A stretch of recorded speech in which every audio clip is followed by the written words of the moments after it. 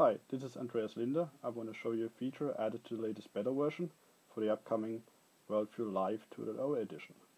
This is very handy for developers. Basically it is beta testers can update right on the device if a new beta is available. So how does it look like? So check out the app. So I've added a setting in here. You can take a look. So say about. So we have currently version 2.0 build 103.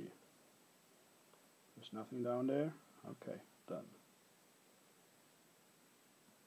Close the app again. Now on the server, I add another file to a specific directory. It's up there. And the beta version is on that server. So I start up the app again. So I get the message right away. I want to check out what the version is new about.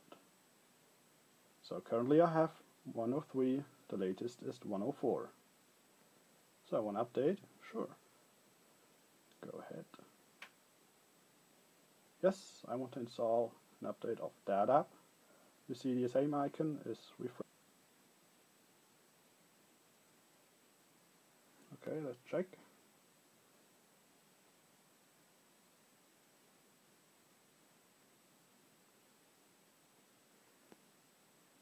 Open settings,